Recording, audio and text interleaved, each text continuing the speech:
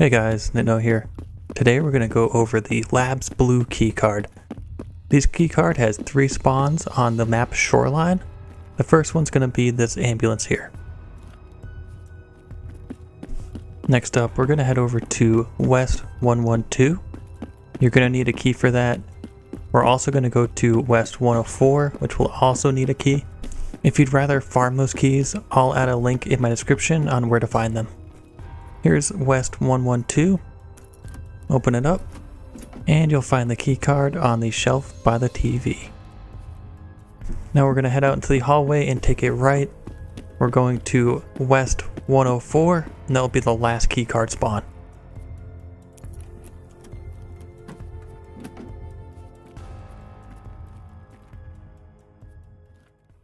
There is also a small chance to get it off Gluhar as well. Now as for the location, there's the yellow dome. We're going to go down the stairs and take a right. We'll be on the first floor. And we're going to head all the way down this hallway. And then we're going to take another right. And then towards the end, this door here, take a right. And then that's where you're going to swipe the card.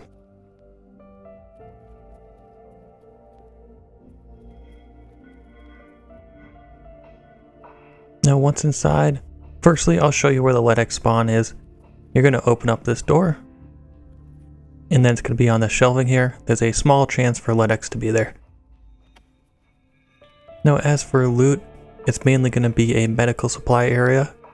So you're talking injectors, IFAKs, morphine, all sorts of items such as that, ibuprofen, that kind of stuff. Definitely check out the whole room. It does add up, and you do get a pretty penny for all of those injectors and morphine, and you do have that chance for LEDX.